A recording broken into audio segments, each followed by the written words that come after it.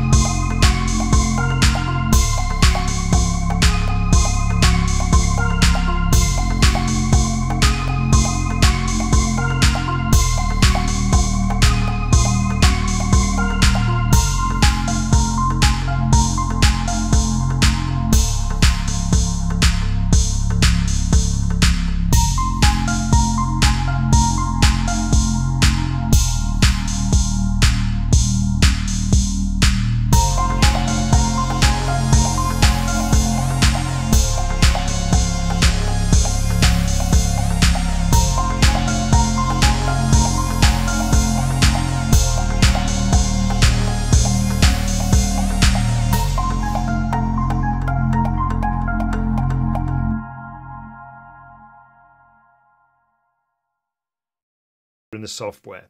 So in this class, I want to take you through all that you need to know so that you can start getting out and creating your own time lapses. We're going to look at the kit, the settings that you need, and also how to put it together in the software, but also some extra little techniques that'll really lift the creativity and the final result of your time lapse. So what is a time lapse? Basically, a time lapse is a series of photographs taken at regular intervals over an extended period of time. And that extended period of time could be 5 minutes, it could be 5 months, or even longer. When the photographs are then viewed in the form of a video, they show time zipping by. And this is how in nature programs we see a plant sprout from the soil and grow into full bloom in just a matter of seconds. Or in videos where we see clouds racing by in the background. You could also compare time lapses as to how artists used to create cartoons. First of all, drawing individual pictures on pages of a sketchbook and then flicking through those pages to reveal movement. There is so much that we can do with time lapses, be they standalone videos or forming part of the content of another video to add atmosphere, mood and pace.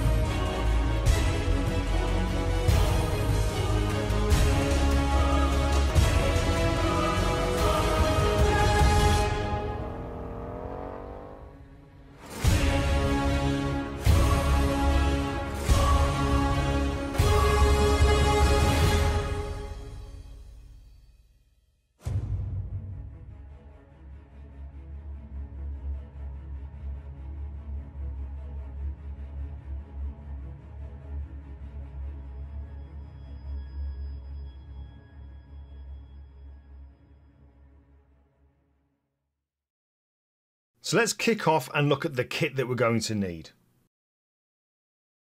Now these days a lot of our mobile phones have the ability to create time lapses, and that's great fun and great for a quick fix. However, when we use our proper cameras, that gives us way more control. Now it's safe to say that most of the cameras we get these days have the ability to take photographs over an extended period of time so that we can create a time lapse. Now it may vary what they call it within your menu system, so make sure that you check in the manual. But in my instance, I've got a Sony a7R4 and it's called interval shooting. No matter what it's called though, no matter where you find it in the menu, what we want to be able to do is to capture individual photographs so that we can then import those into Lightroom, edit them, and then create a time lapse that has the look and feel that we want. Now, if your camera will only take the photographs but also insists on making the time lapse inside it, you're going to need an extra piece of kit, and that's something called an intervalometer. Now, these are pretty much just like your basic cable release, but they've got a few more additions to them that allow you to set how many photos to take or how long to take photographs. And they're not expensive. You can get one that will do exactly what you want for around about £15 off Amazon.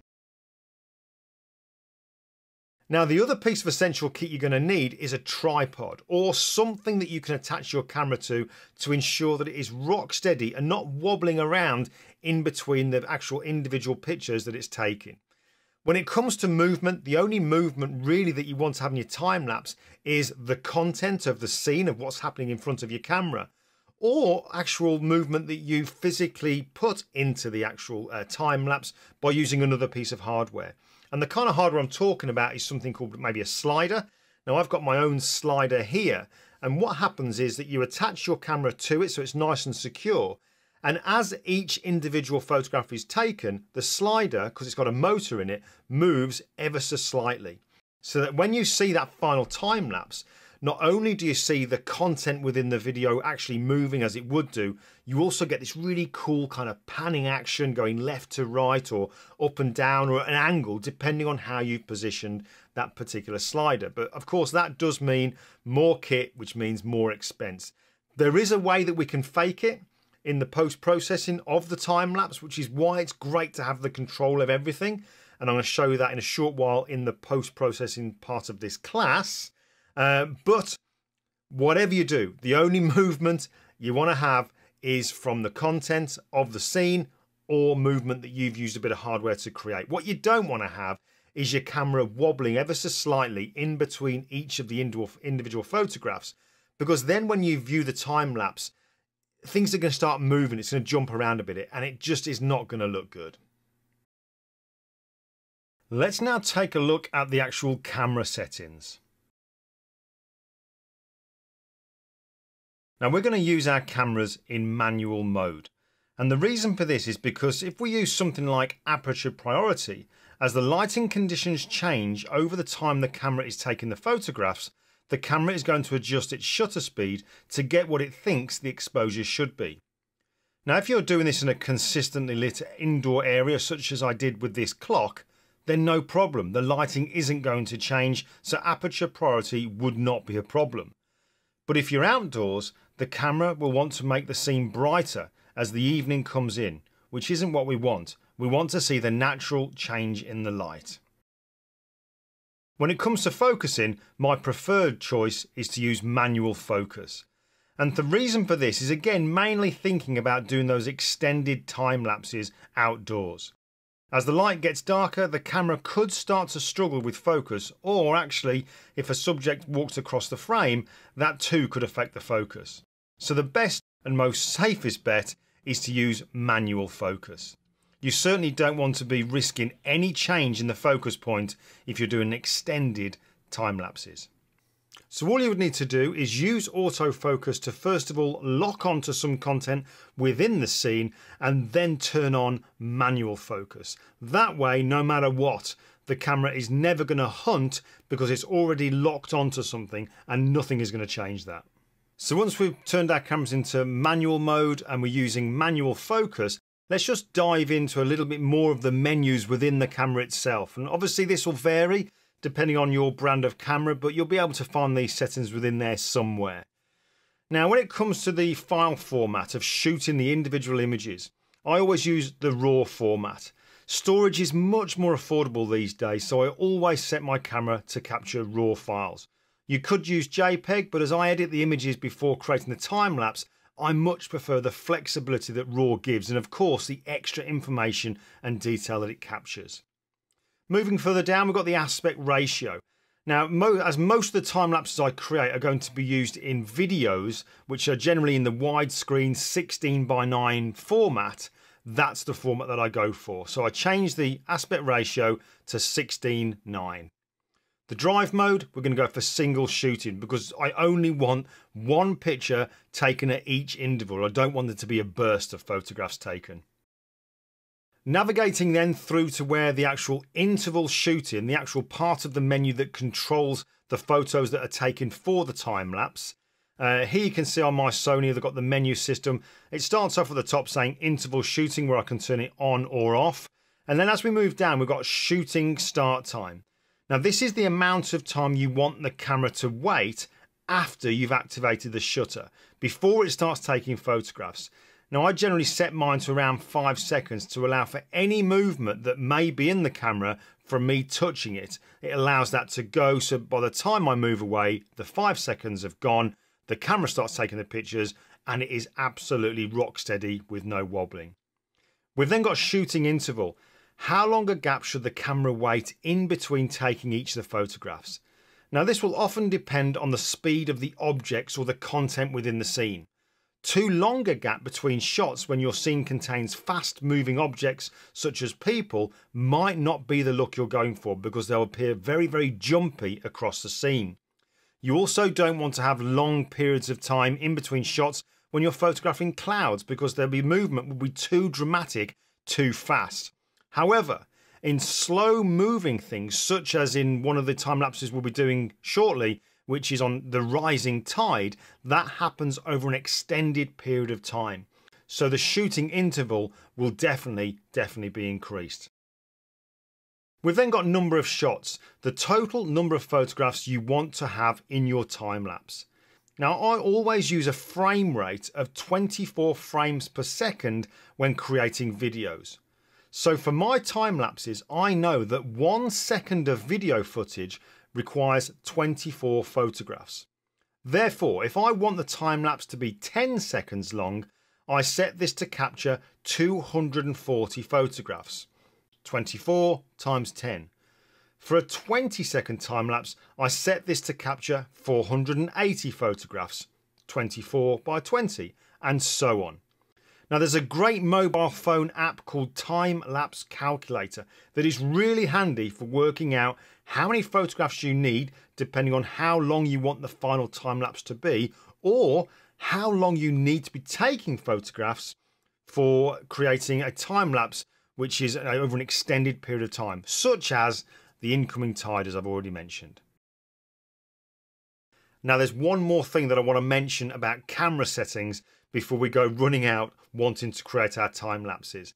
I've already talked about using manual mode, and that's where we're going to control the ISO, the shutter speed and the aperture of the camera so that we get a consistent exposure across all the photographs that are taken. And like I've said, that is massively important if you're doing time lapses outside, where the lighting of the day is going to change over the time that you're taking those pictures. Now, when you're using the aperture, my recommendation, and this is what you'll find a lot across lots of time-lapse forums and what have you, is not to shoot any narrower than f8. Now, if you start going to maybe f11, f16, f22, you can potentially introduce something mechanical into your pictures, which is going to affect the final look of your time-lapse. So when you're taking your photographs, if this was just like one photograph that you were taking, this would not be a problem. However, when we're taking a large number of photographs, and if we are using something like f11, it's possible, and it does happen, that every time that picture is taken, as the shutter closes, it can close ever so slightly differently on each shot. So it might not close as much on one shot than it did on the other, and so on and so on and so on. And the fact that that mechanical difference in how much that shutter closes or not, the fact that that happens, it can have an effect on the light in your pictures. So that when you basically go to view the time lapse, you put it all together, you look at all these hundreds of photographs in the video format, you'll notice a flickering going on, and it really, really ruins the time lapse. It is so obvious. To fix that, you can require extra software, which we don't really want to have to go and buy more stuff when we can just get it right the first time and use what we've already got. So stick to f8, 5.6, whatever. Try not to go to f11. It might be okay with your camera, but what you don't want to do is go to a location, spend several hours there, capturing something that's a slow moving thing, such as a rising tide. And then when you go back and you import these hundreds of images and you export the video to look at it, you got that flickering, that's going to really, really annoy you. So to be on the safe side, manual mode, manual focus, and don't go any narrower than f8.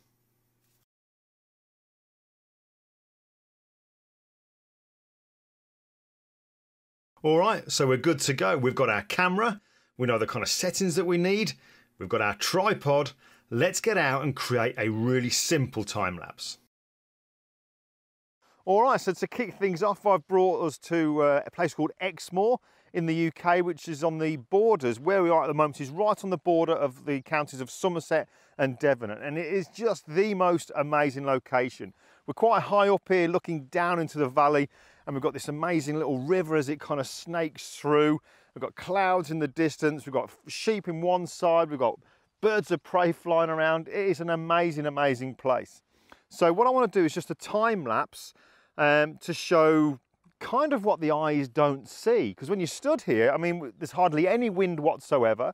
There's clouds in the sky, but it doesn't look as if there's any kind of movement. But when we do a time lapse over a period of maybe, I don't know, 30 minutes, something like that, you're going to see when you play it back how there is movement. You're going to see sheep in the distance moving around. You can see shadows from the sun coming through the clouds on the ground as it moves. You're going to see all kinds of stuff. And this is just such great fun to put into a video. I might even get the drone out just to create a video that's maybe, I don't know, a minute and a half. And this time lapse can form part of that video. But I've got my composition looking down to the valley, and let's just get the camera here. Let's just check that our settings are all going to be okay. So I've dialed in the settings that I want. I'm going to use the compass, not the compass, I'm going to use the level in the camera to make sure the camera's nice and level. So let's just dive in and have a look at some of the settings, making sure that everything's going to be just right for this.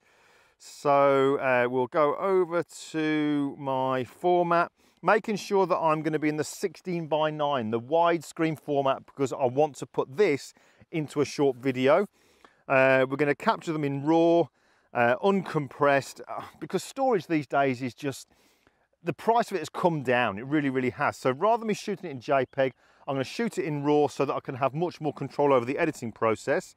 And then we're going to dive over to where we can do the interval shooting, the time lapsing. So let's have a look here then. So a number of shots. So I think if I do something that's going to be, I don't know, let's create a time lapse that's going to be maybe 20 seconds long. Now, if I'm doing a video frame rate, if my final video is going to have 24 frames per second, I know that's 240 frames that I need for 10 seconds, which is 480 frames for 20 seconds. So let's just dial that in. We'll dive into here and I'll do 480. Shooting interval, how long do I want in between the photos? Now, although it looks like not much is happening, I'm not going to leave it a really long time like you're going to see in the next time lapse we do where we're looking at the tide rising. But I don't know, maybe for clouds, let's say 5 seconds. So 5 seconds in between each shot. So let's just dial that in. So we'll go for 5 seconds. And shooting start time, that's the time where once I've activated the shutter, once I step away from the camera, it's then going to do a countdown and then start. And that's really good if there's any kind of movement as you're touching the camera here, a little bit of wobble. So when you release it, it gives the camera time to settle down and then start taking the photos. and I've got the camera firmly planted on a tripod, quite, a carbon fiber tripod. It's quite heavy duty. There's not much wind, so we're not going to get much buffering on the camera as well when it's kind of the wind's knocking it around. So we've got 5-second start time, shooting interval of 5 seconds, 480 shots. That's looking good. Now I'm going to go into manual focus, and let's just make sure now that I'm getting focused on an area. Let's have a look here. So I'm going for F8, dial in my settings. Let's just do that just there. That's looking good. Dial this in. I do love being able to sort of dial this in manually, where you can actually check with this focus peaking. Does make life a lot easier. But that's looking good. All right, so all I've got to do now then is just press, wait for the car to go by, just press the shutter button, step back, let the camera settle down, and then it's going to kind of go through the shots. And what's great is you can see that the actual tally builds up, so it says 1 stroke 480, and that kind of keeps increasing the more shots that it takes. So I'm now going to leave that to do its thing. And just one thing to be careful of is the ground that you're on. Although you put the tripod firmly into the ground, I mean, here I'm on grass and it's a little bit spongy. So I've got to be careful not to stand too close to the tripod, because that sponginess might affect where the legs are. So I'm going to step away and just let it crack on. And I think while it's doing its thing, I'll just go and grab a coffee and let it do it.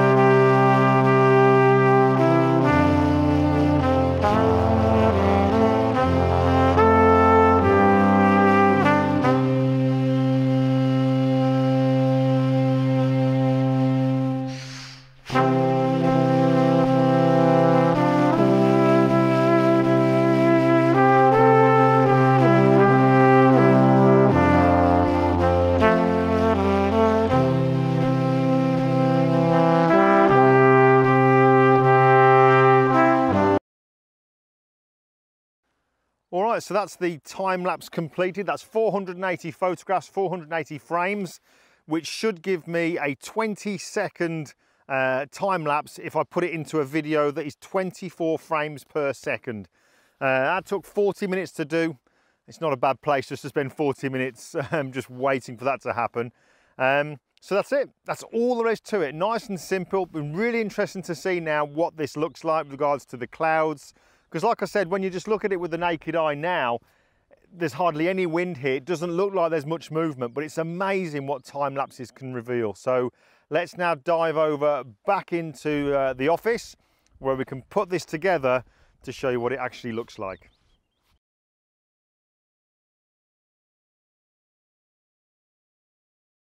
All right, so now the really exciting part, we're back in the office, ready to put the time lapse together. So I've already put the memory card into the computer and imported all 480 images into Lightroom. So now I can get on with doing some edits to give them the look that I want to have.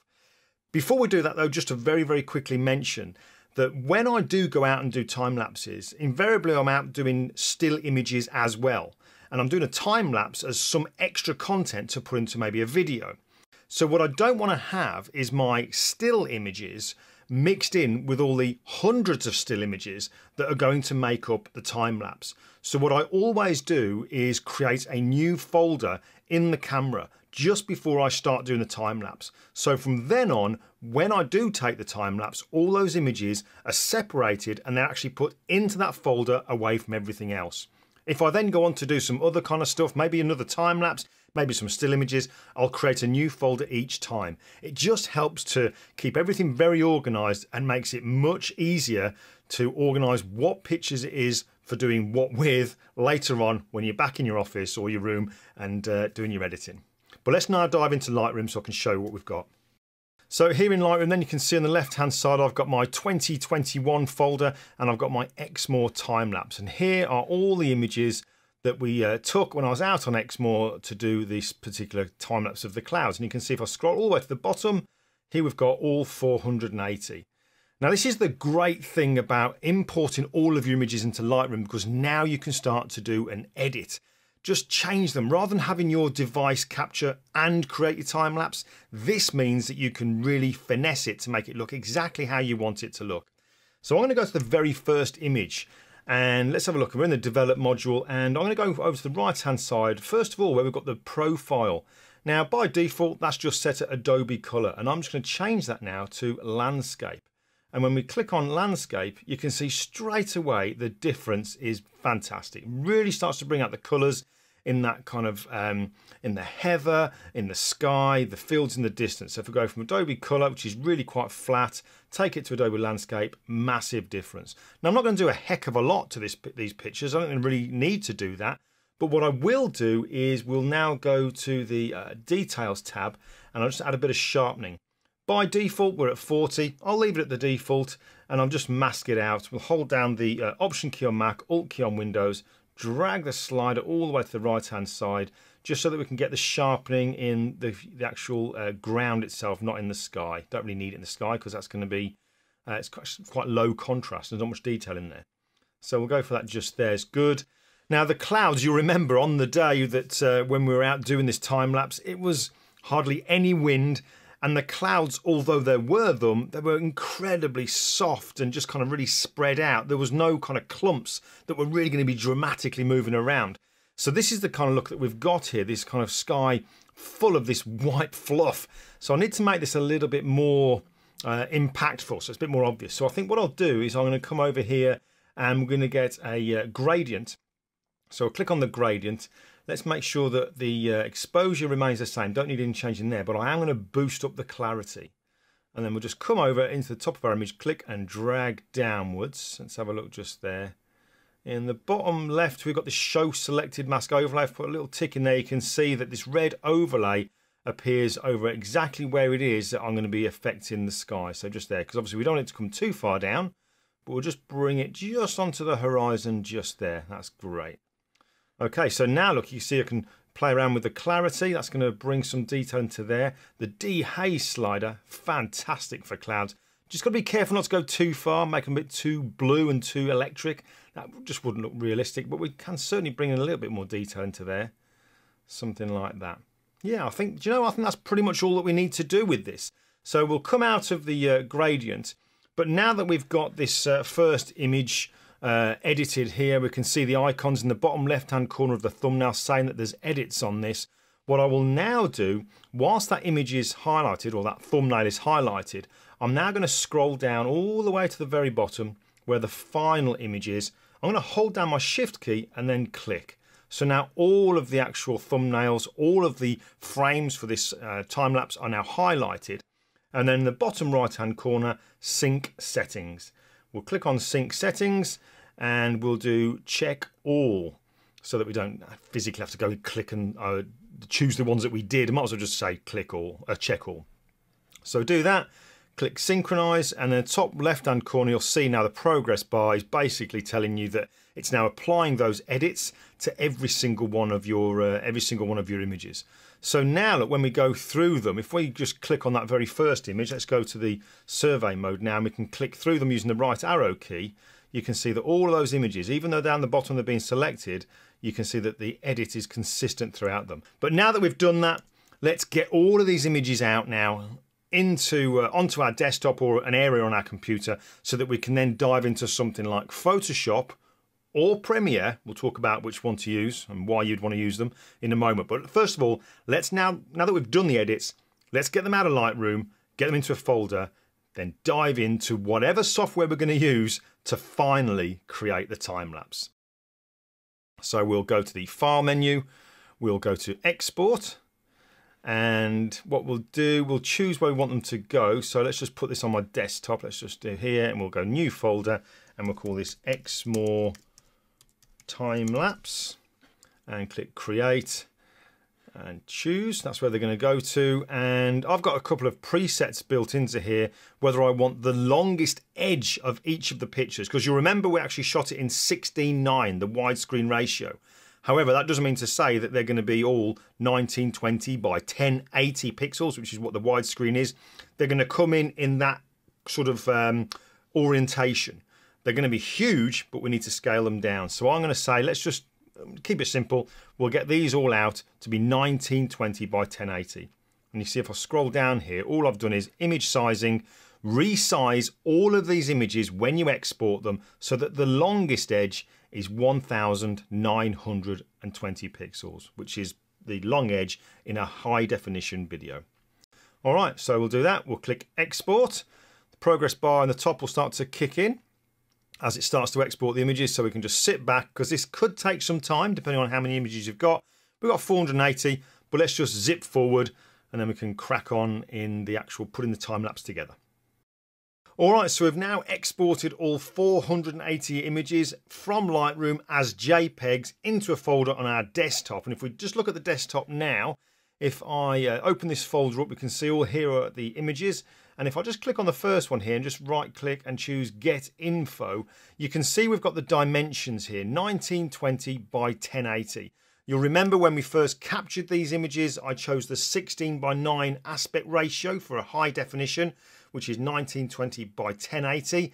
And obviously then, because I've captured those files that size, when I then export them from Lightroom to tell Lightroom the longest edge needs to be 1920 pixels. That's why the short edge comes out at 1080 pixels.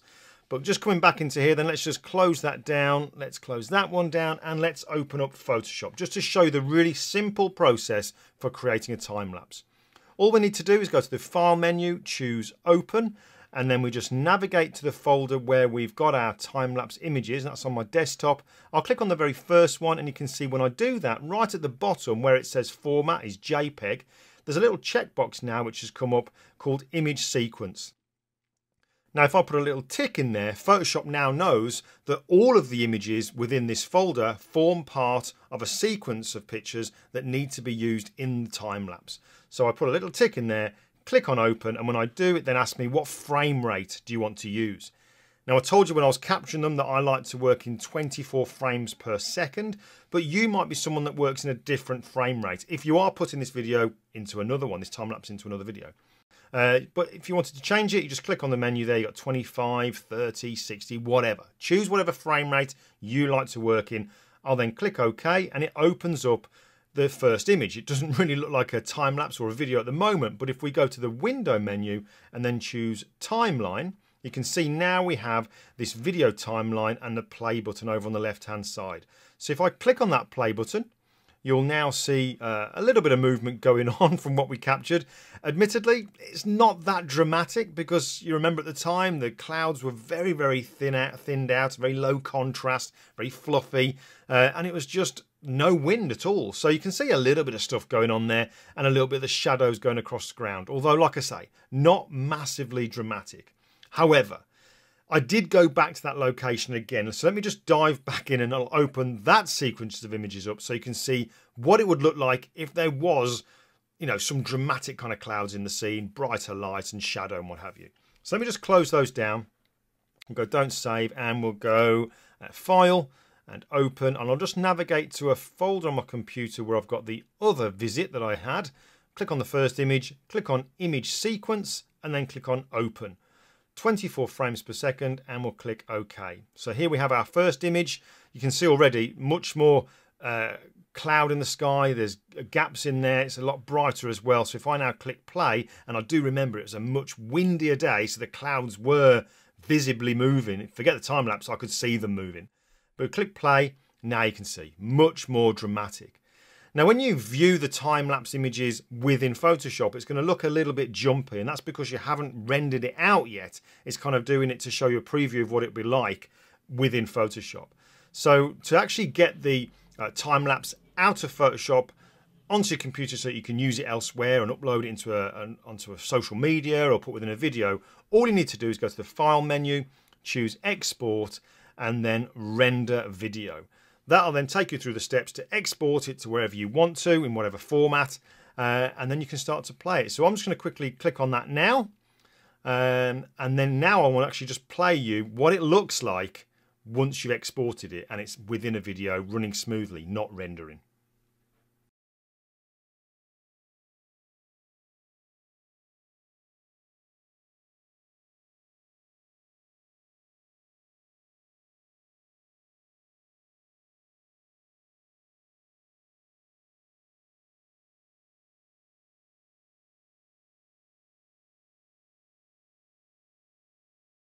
Alright, so in this second time lapse, I want to show you how we would go about doing a time lapse over an extended period of time.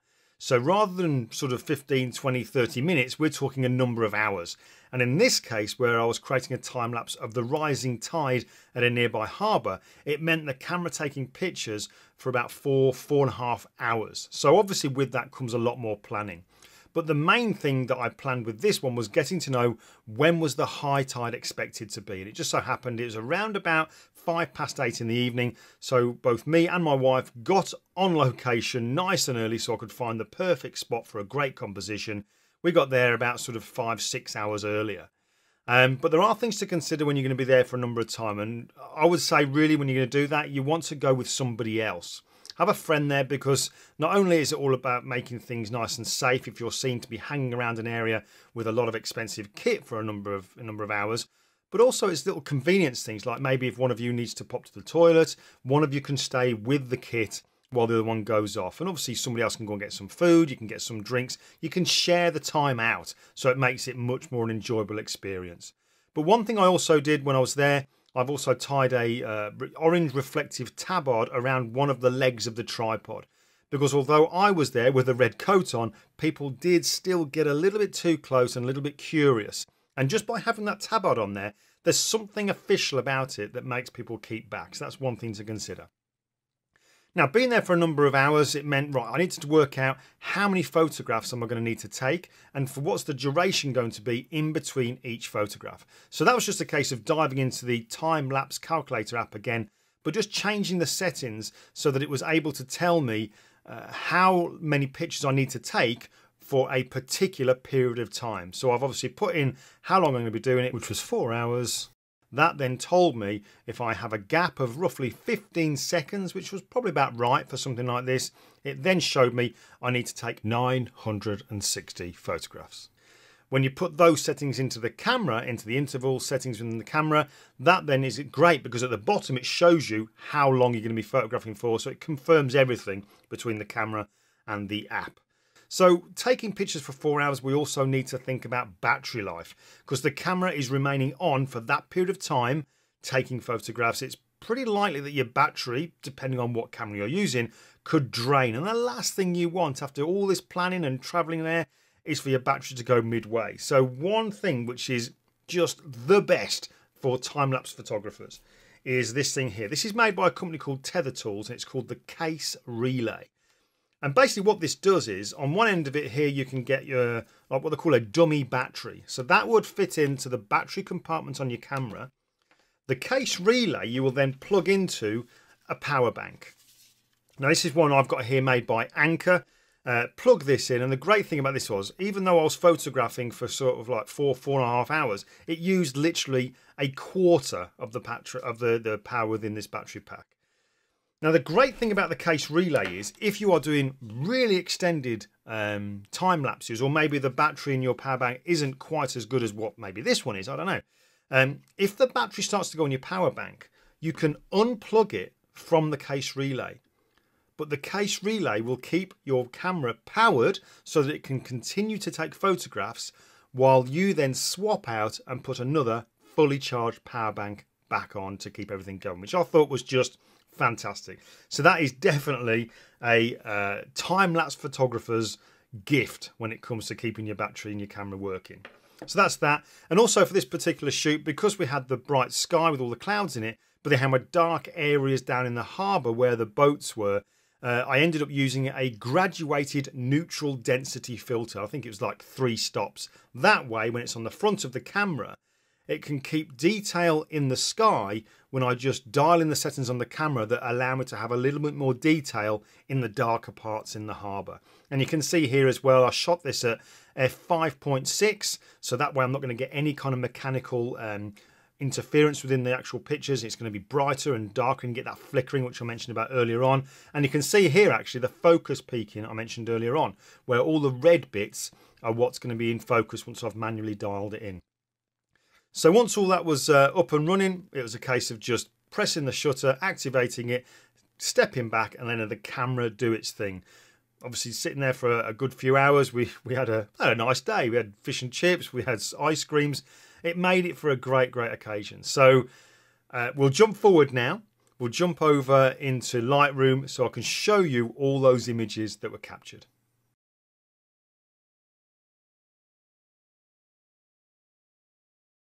All right, so all of those images now from Lynmouth have been imported into Lightroom.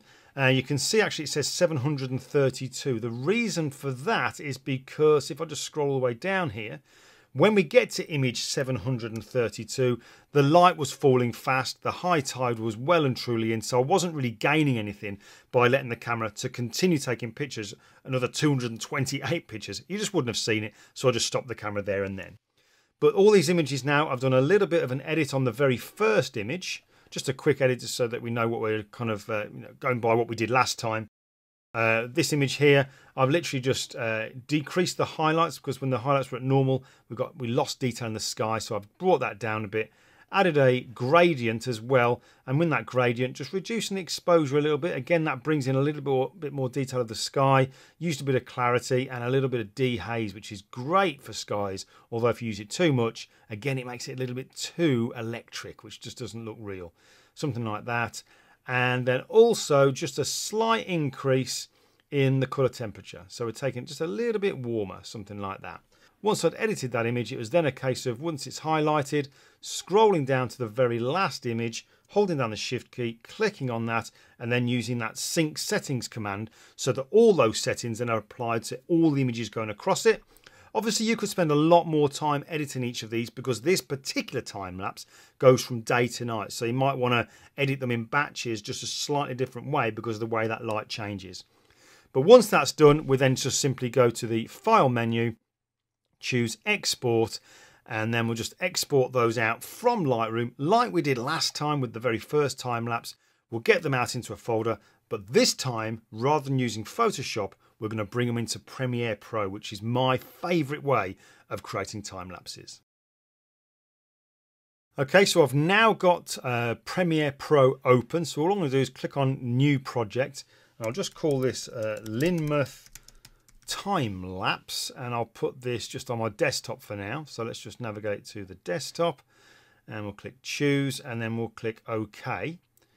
This brings us into the main workspace for Premiere Pro. I'm then going to hold down the Command key on Mac or Control key on Windows and press the letter I on my keyboard to import all the images for the time lapse.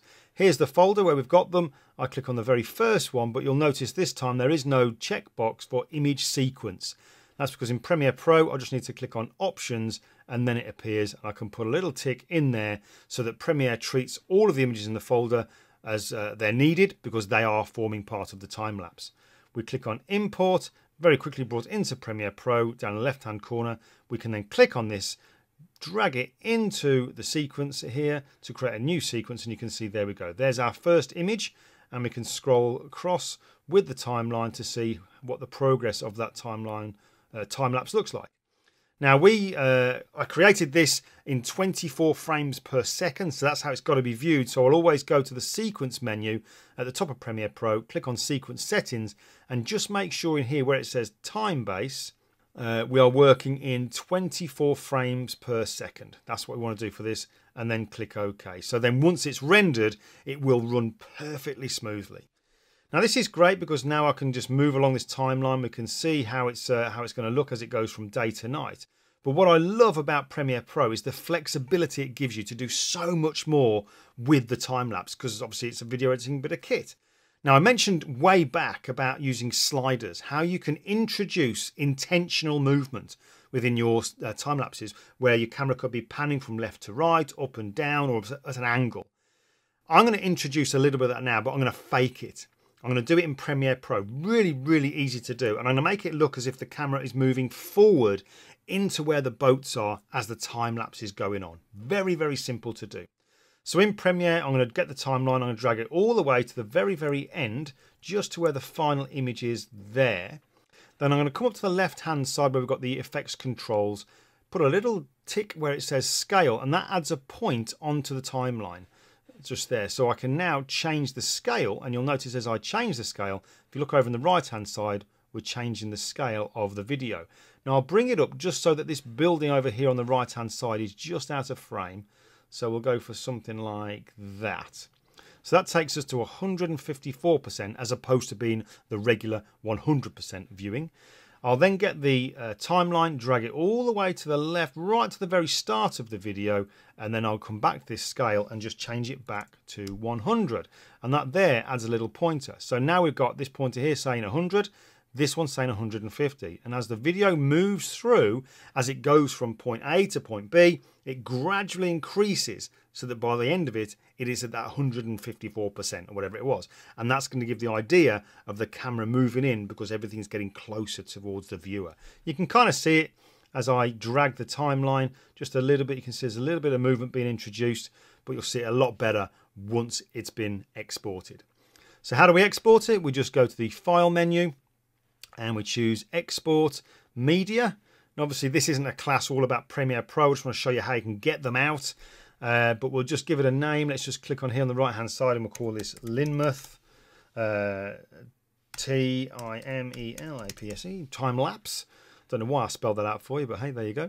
And we'll have that on the desktop. We'll click Save.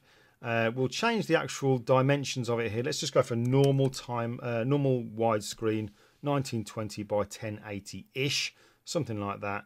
Well, let's have a little scroll down. We'll just leave the bitrate encoding, just leave that at VBR 1 pass. Let's just get this out so you can see what it's like. And there we go. Just click on Export in the bottom right hand corner and job's a good one.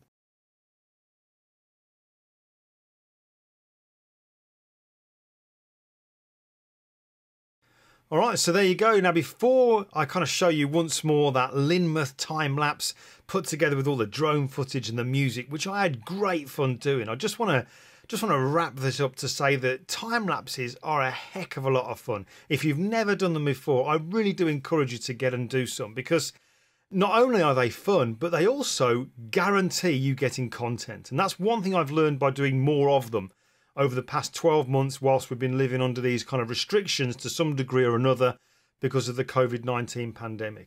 Getting out sometimes when you're going to do a photo shoot can be a little bit disheartening when you don't come back with the result that you wanted. But the great thing about time lapses is you go out to do a time lapse, you're going to get some content no matter what. So I really do encourage you to get out. And I'm really excited. Hopefully you'll keep in touch. Let me know how you're getting on and what kind of time lapses do you create. I mean, really experiment with this. I mean, I'm going to go out at some point and do a time lapse of people when they're on maybe like on a beach, loads of people walking around, but at a much slower shutter speed. So then you get that kind of blurring kind of effect. And when you play it back at full speed, it'll look like they're kind of like racing around on the beach, but they'll have like a trail behind them. So I'm really looking forward to doing that.